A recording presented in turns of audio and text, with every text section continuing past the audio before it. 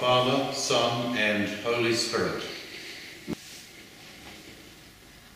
Dear brothers and sisters, since the beginning of Lent until now, we have prepared our hearts by penance and charitable works.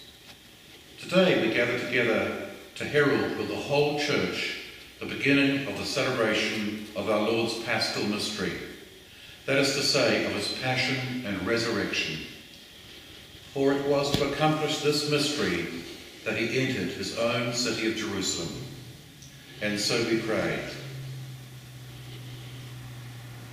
Almighty, ever-living God, who as an example of humility for the human race to follow, caused our Saviour to take flesh and submit to the cross, graciously grant that we may heed his lesson of patient suffering, and so merit a share in his resurrection, who lives and reigns with you in the unity of the Holy Spirit, one God, for ever and ever. Amen.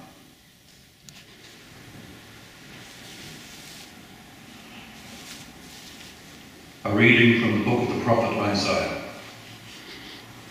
The servant of the Lord said, "The Lord God has given me the tongue of a teacher, that I may know how to sustain the weary with a word. Morning by morning he wakens my ear to listen as those who are taught. The Lord God has opened my ear, and I was not rebellious. I did not turn backward. I gave my back to those who struck me, and my cheeks to those who pulled out the beard. I did not hide my face from insult and spitting. The Lord God helps me, therefore I have not been disgraced. Therefore I have set my face like flint, and I know that I shall not be put to shame." The word of the Lord.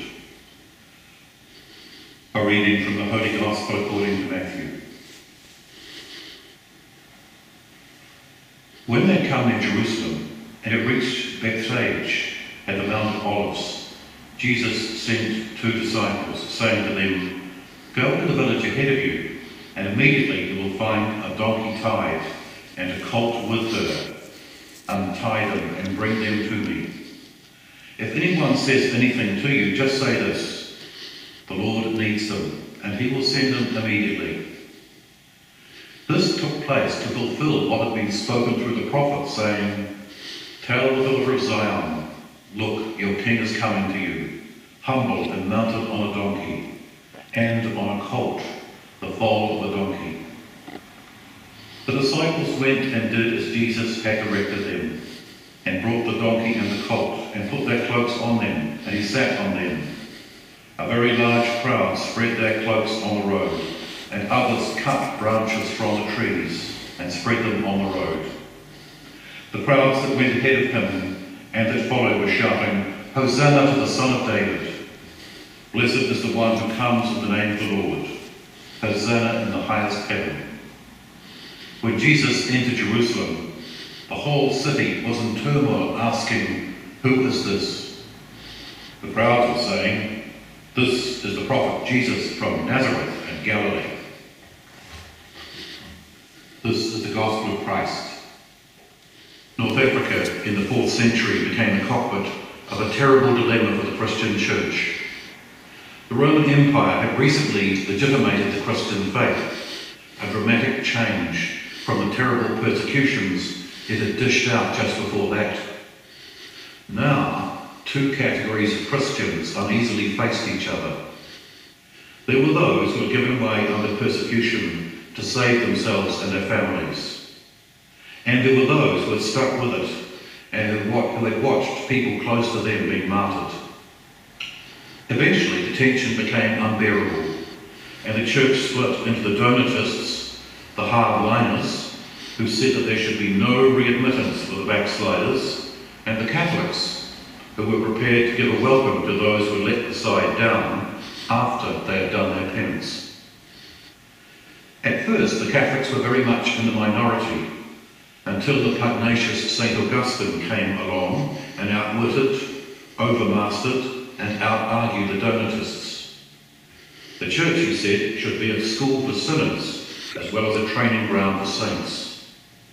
He used the parable of the wheat and the tares to point out that until Judgment Day, the church would contain a mixture of heroes and shirkers and quiet, faithful ones, and often it wouldn't be clear who was who until God finally sorted everything out.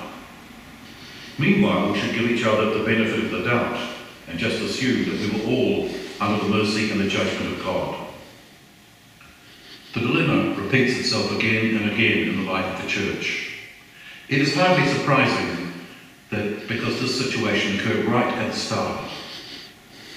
If these had been normal times and we were able to have the Palm Sunday liturgy in its fullness, we would have just heard the story of a group of people who couldn't go the distance, who in Matthew's version let their inspiring friend down and who at different stages in the story betrayed him. Judas has decided to sail Jesus down the river before the story even starts. Sitting at table with the leader he is very disappointed in, he's already decided in his heart that he's had enough. All that is needed now is the appropriate time and place to do the deed. 3 of the disciples have decided to go with Jesus into that terrible, endless night and stick it out to the end. But they fall asleep in the Garden of Gethsemane. They leave their friend terribly alone as he waits in these final hours of freedom, wondering if he should make a run for it, hoping that God will provide a way out, digging down deep into the final resources of courage to accept the Father's will. When the arrest is made, they leg and remove themselves from the Passion narrative. Peter manages to make it into the next stage of the story. Maybe he fell asleep too, but he grits his teeth and tags along into that famous courtyard, hoping like heck that there'll be a rescue attempt, human or divine, to reverse the situation. When that doesn't happen, he gives up also. More than all the others, he realises with bitter regret how far he has fallen from his original intentions. Nobody, it would seem, gets off the hook in this story. The Jewish religious authorities loathe and despise the Romans, but that doesn't stop them colluding with their local representative and manipulating him into a hanging party. And Pilate, who's supposed to be the impartial responsibility figure who stands above the local petty squabbling, gives way under pressure, despite the clear warning from his wife to stay out of it. Where this story finds us, locates us, connects with us, will often be at the point of our own betrayals.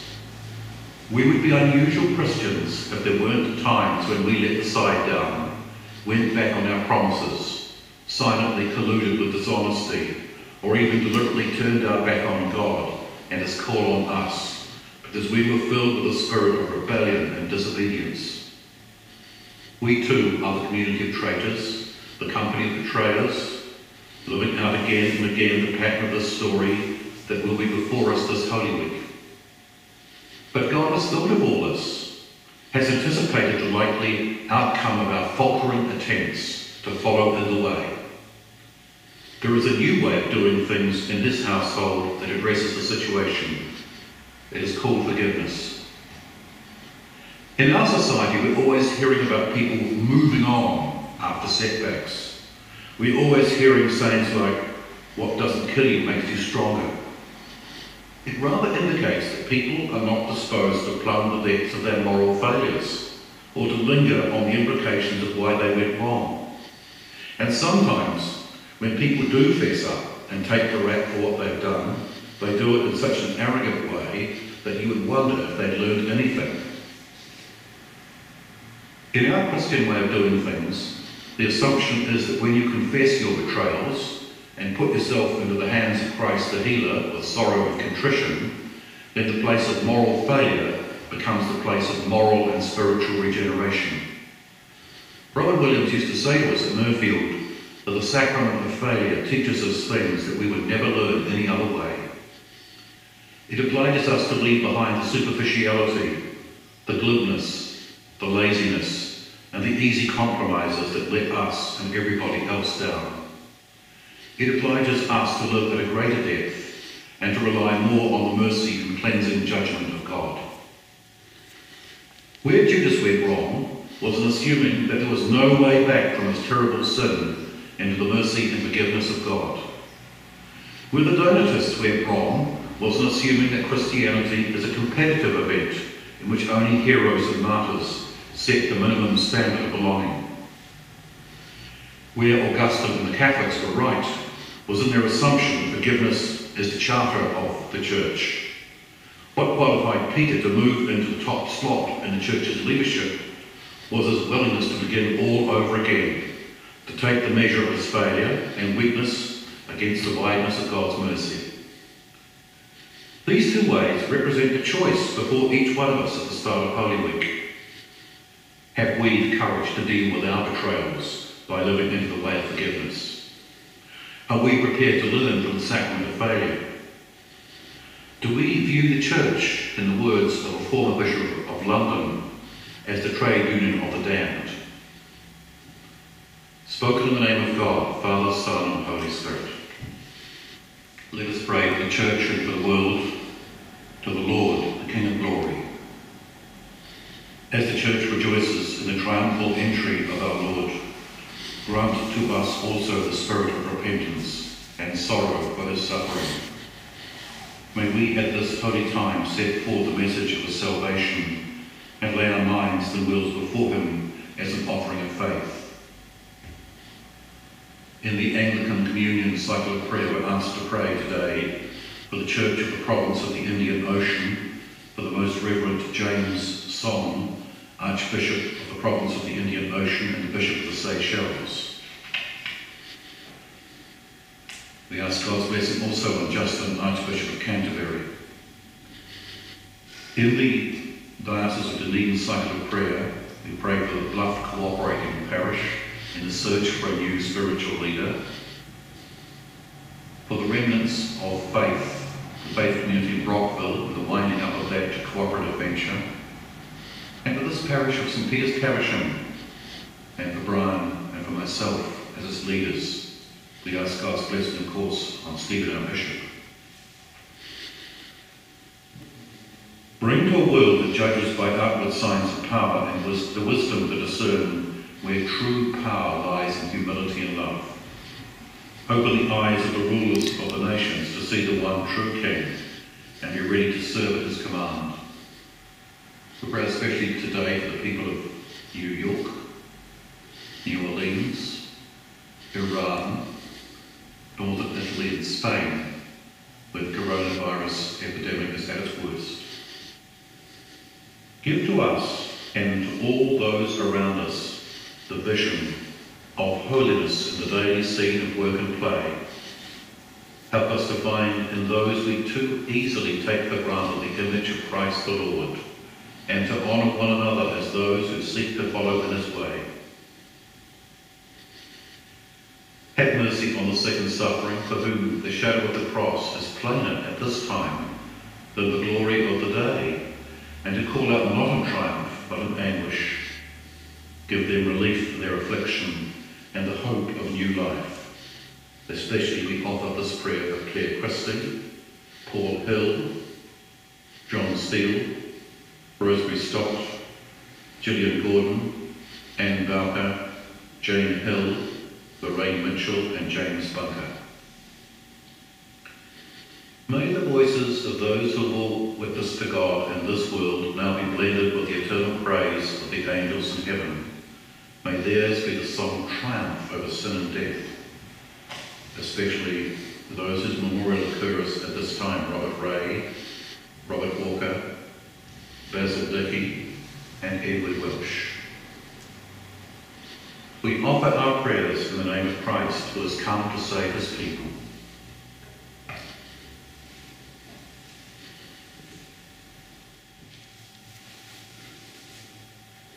The Lord is here. Lift up your hearts. Let us give thanks to the Lord our God. It is right indeed. It is our joy and our salvation. Holy Lord, Almighty Father, everlasting God, at all times and at all places to give you thanks and praise through Christ, your only Son. You are the source of all life and goodness. Through your eternal word, you have created all things from the beginning and formed us in your own image, Male and female you created us.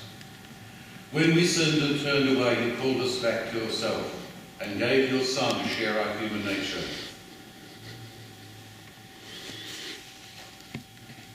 Out of love for us, he accepted death and lifted high upon the cross. He drew the whole world to himself. The tree of shame became a tree of glory. Where life was lost, there life has been restored. You raised him to life triumphant over death. You exalted him in glory. In him you have made us a holy people by sending upon us your holy and life-giving Spirit.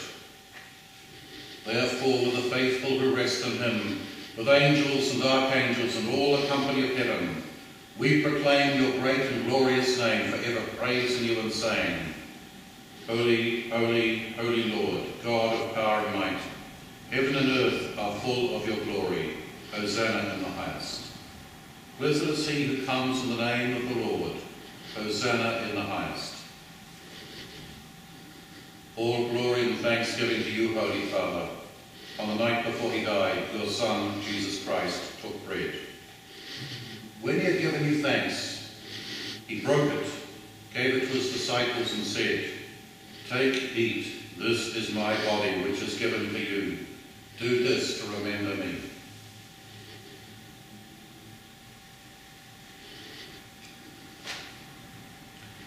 After supper he took the cup. When he had given you thanks, he gave it to them and said, Drink this, all of you, for this is my blood of the new covenant, which is shed for you and for many for the forgiveness of sins. Do this as often as you drink it to remember me.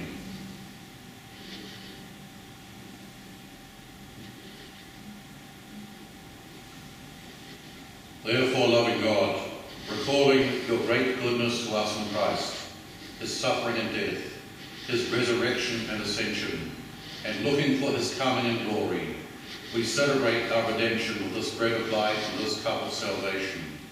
Accept our sacrifice of praise and thanksgiving, which we offer through Christ, our great high priest. Send your Holy Spirit that these gifts of bread and wine which we receive may be to us the body and blood of Christ, and that we, filled with the Spirit's grace and power, may be renewed for the service of your kingdom. United in Christ with all who stand before you in earth and heaven, we worship you, O God, in songs of everlasting praise.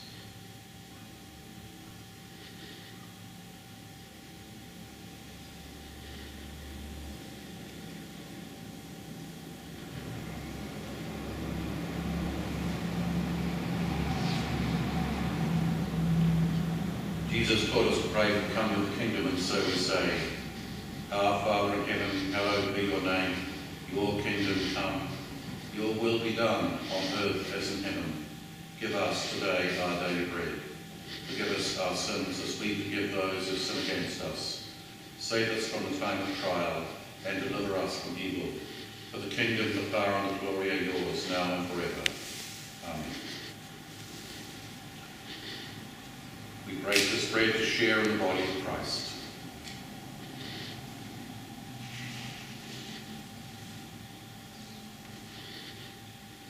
Lamb of God, you take away the sin of the world, have mercy on us. Lamb of God, you take away the sin of the world, have mercy on us. Lamb of God, you take away the sin of the world, grant us your peace.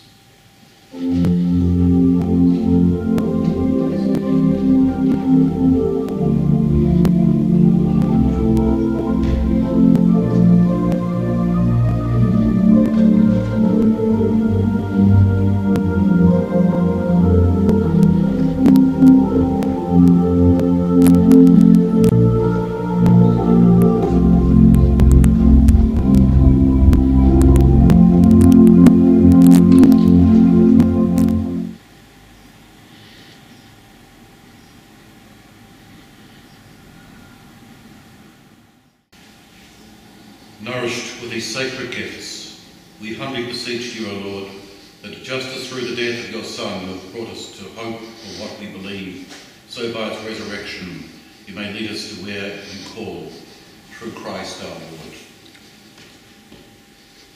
Christ crucified, draw you to himself to find in him a sure ground for faith, a firm support for hope, and the assurance of sins forgiven.